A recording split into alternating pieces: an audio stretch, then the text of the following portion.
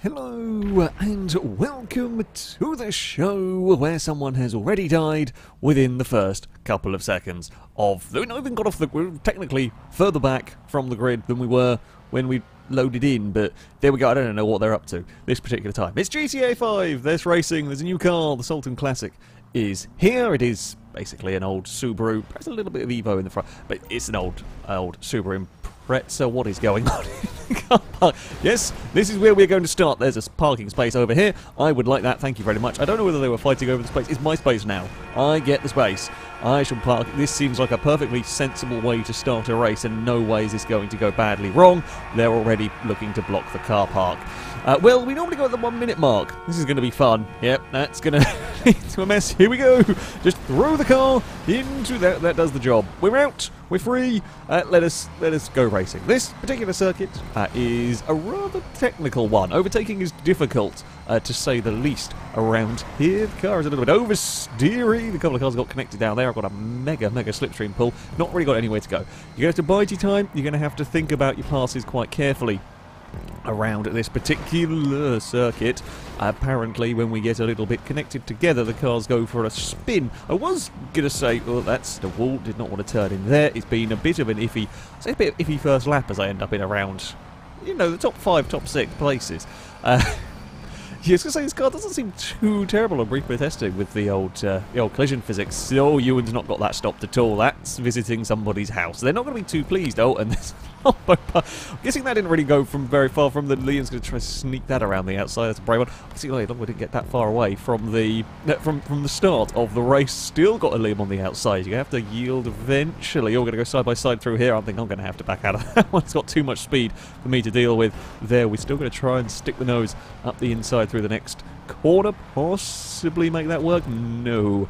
Almost got it. We've still got plenty of time. This is a very short lap around this circuit. Liam gets a big slide. We will sneak to the inside and make that one almost work. Now it's... No, don't want to be too wide. It's so sketchy. That's a sketchy corner at the best of times, let alone too wide. Liam's struggling to get it slide down. We'll cut back underneath. So overtaking is not the easiest around here. It's very rewarding when you do get it working. You can still have some quite good fun battles, as we are proving. Steve is slightly lagging up the wall. Beggar has got to the front. Now, of course, nature of this circuit being a much shorter track, slipstream's still relatively effective, but catch-up is minimised. There aren't really any long straights to slow the vehicles down on, so you're going to have to work to potentially catch up to Impega, or maybe if he corner. We're not actually as far back as I was expecting to be. Stevie's also got that slide. You know what? I like the tight line through that corner. I think we'll stick with that one. That seems to do the trick. That's 2 places in 2 laps, so to speak. Now, don't get carried away with the brakes down this corner. So when you've got the big slipstream pull, it kind of goes downhill, and trying to get the braking point right is not necessarily the easiest. We're on to lap number 4 of this one, up into second place. Impega's sliding the car. I'm going to do a similar sort of thing. It's a little bit, I say a little bit more oversteering perhaps than I was expecting. I know we are asking them to do quite a lot on this fairly technical circuit. Yeah, I guess it's kind of like a nice level of oversteer. It's not quite the twitchy, horrible mess. I don't know if I'm going to be able to get around the outside. There. Almost got back underneath. Can we go for another pass up the inside? No, Impega's carried a lot of speed actually on the outside. Ended up not sliding the car around, and Impega will actually pull a little too much speed up there. Around goes the white machine, and that will be me to the lead. As I consider it, I guess we didn't get the worst of the messy start. It could have been. It could have been a much worse beginning to this race. We're not miles away from the pack. I do love this chicane here as well. I always am a big fan of fast flowing chicanes, and I like that you throw the car from curb to curb around here, and the Sultan is good at that. Again, as I said, it has a tiny bit of oversteer when pushed hard. It's not sort of twitchy, horrible mess as some cars have been, but there is a little bit. It's also kind of a little bit lively in some places. It's a fun car to drive, actually. I can't really fault this one particularly. It is very expensive, though. If I am going to fault it for something, it's the 1.7 million that it costs to buy. It's a lot. I would buy one of these. I'm actually quite liking this car, but it's a lot of money. I think it's 1.3 if you complete a heist or something. That's still far too much for for this car.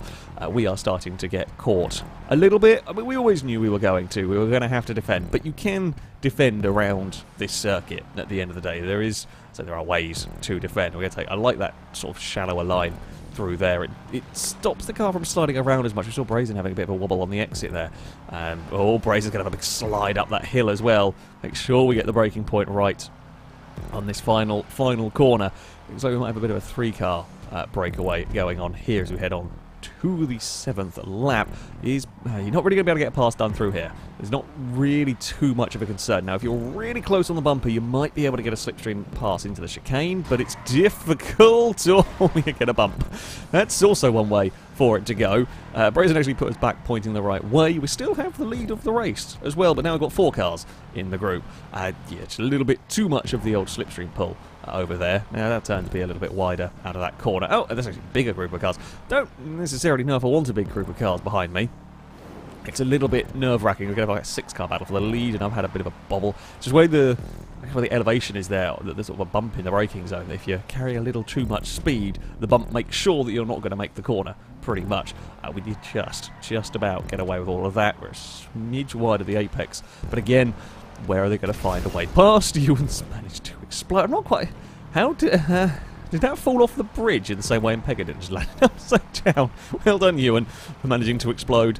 Could have been... Well, that had been timed a second or two earlier. That could have been later, yes. It could have been quite scary landing on me. I've still got to worry about Liam now having a look up the inside. Not quite. As I said, this is such a fast corner. Trying to get that right is not the easiest. We don't have any of the oversteers some of the other cars have been dealing with there. We actually got quite a nice run out of that final corner. So again, Liam's got to try and figure out where you're going to get a pass done. I've just got to not make any mistakes, because the easiest way to get past the car ahead of you is if they make a mistake. So we've got to just be, perfect at everything around the lap.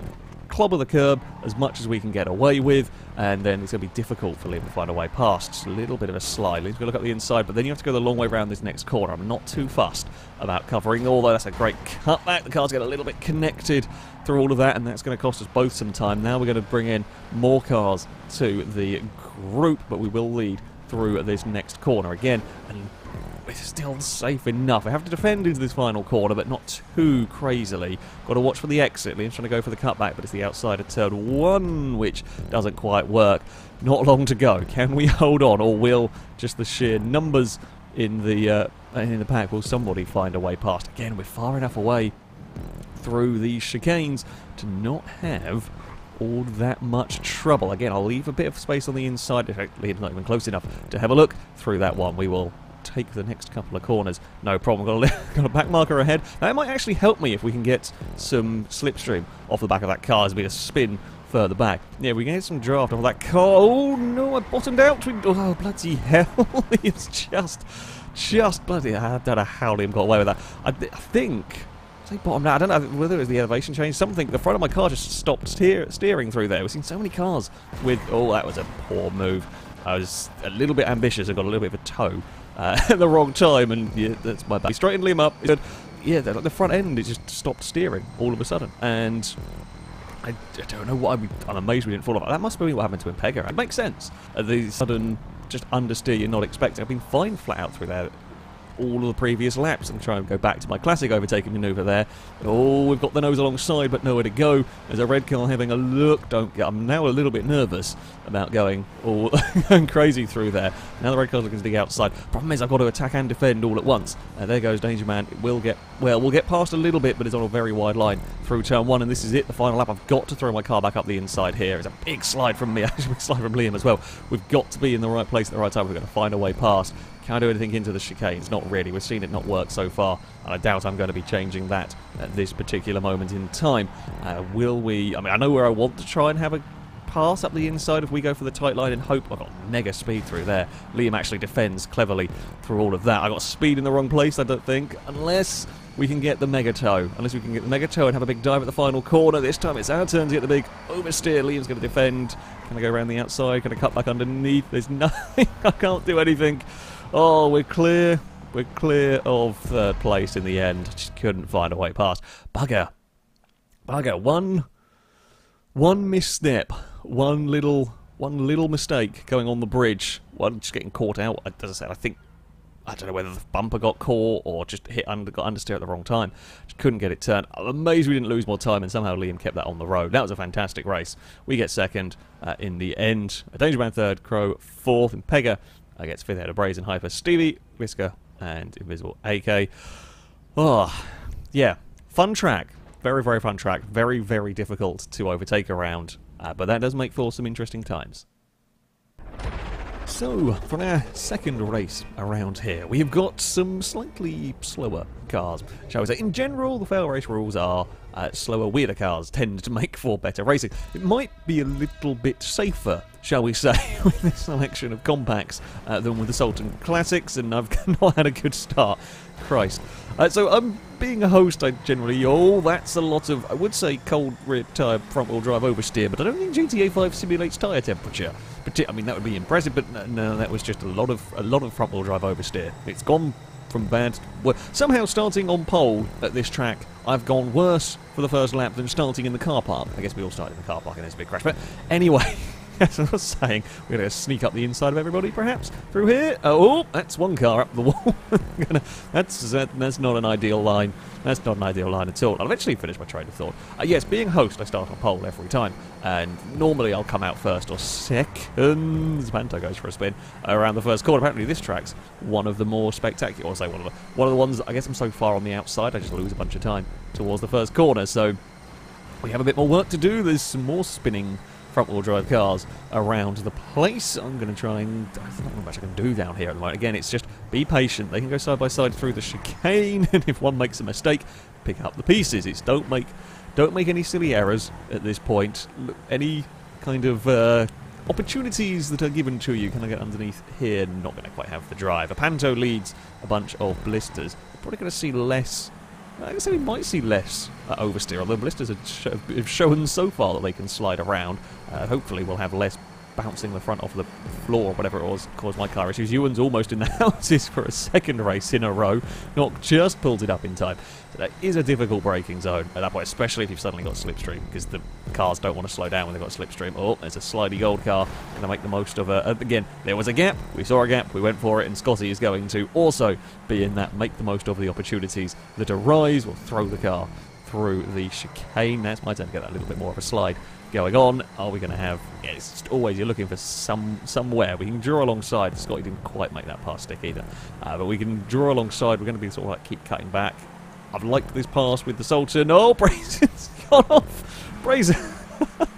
So busy fighting my own battle, Brazen just wandered off. Well, this is now the fight for the lead. This is now important. Well, I'll say it was important for second, but Brazen just got a load of understeer.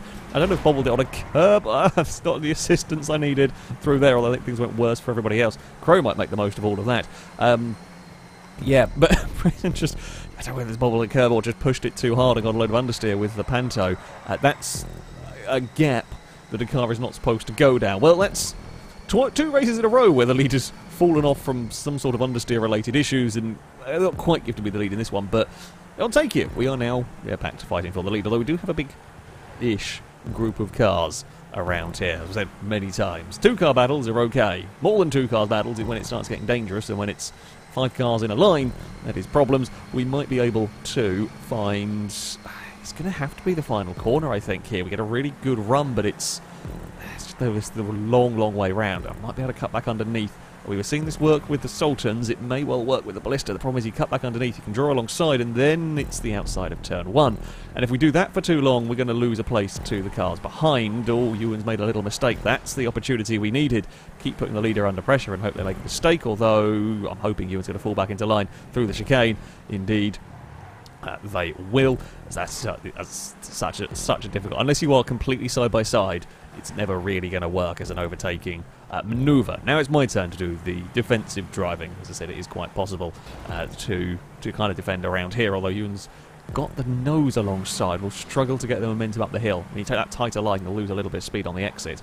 We're just going to move across and make sure that we are in a decent defensive position. Of course, start defending, we slow ourselves down. I mean, that's quite a wide exit we're going for there. In fact, they've all fought each other too much. I'll take it. So we lead a lap. There's a little gap. It's not much. Back to the cars behind. We're not sliding around. Actually, as we head towards, it's not too bad or a gap. Head towards the chicane. We're in the relative speaking clear.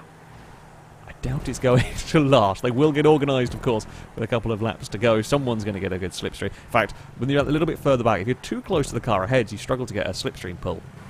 When you're that little bit further back, that's when you get the bigger differences in speed, and where it's going to matter is here. This is the one place where it is going to matter. We'll be sneaky with the curbs as best I can, but this is always going to just pull the Frosty Gold machine back into the battle. Don't think it's going to have a dive, although I've struggled to get my car stopped anyway through there. I was not quite wanting to go for that wide, but even if it does have a dive, it draws alongside, gets stuck, and we are on the inside for turn 1.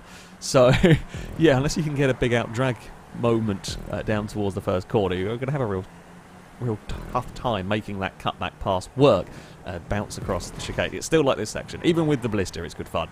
Probably like the drafter, or any of the cars that fall over when they hit high curves would have problems there. In normal cars, cars with normal okay physics, probably not too bad. That's a big line of vehicles, and Ewan is much closer than he was last time around. Don't do what Brazen did. I was trying to get speed on the exit of that corner, and I see now how the Panto ended up off the road. I see how the Sultan ended up off the road in the first race, because I very nearly did both the same mistakes. I turned in a little bit too early. We had to sort of back out of that. Now we've got some we've got a Frosty Gold car pretty much attached to the back of our blister. One more lap to survive. We've survived up until now. How can we survive another one as more and more cars are joining in to the group? To the chicane we head. Is there going to be... Oh, no! Ewan got back of us, and around we go. God damn it. I don't know whether it was pushed forward into that one or just a little bit too ambitious into there. It was, yeah, it got a corner smidge alongside, just enough to turn me, pretty much. This might have given Danger Man a win in all of this, unless somebody can find a way past into the final quarter. I get a good slipstream toe, but it's just not going to be enough time to do anything about this. You're going to duck underneath. We're going to have the drag race towards the line. I'm hoping for some slipstream out wide. I don't know whether it's going to do much. My chances of third. We certainly can't take a victory. It all went wrong at the end. All went wrong at the end. Little disappointed. Who did actually win? That is a good question. Ewan got it in the end by tiny, tiny margins. Half a second covered the top 4 in that one. Then it was 5 seconds back to the next car. We had a good race. We had a very good race up at the front. Yeah, this is a fun track. The Sultan Classic's pretty good. Shame it's so expensive. It's a nice enough car to drive. Can race pretty well together.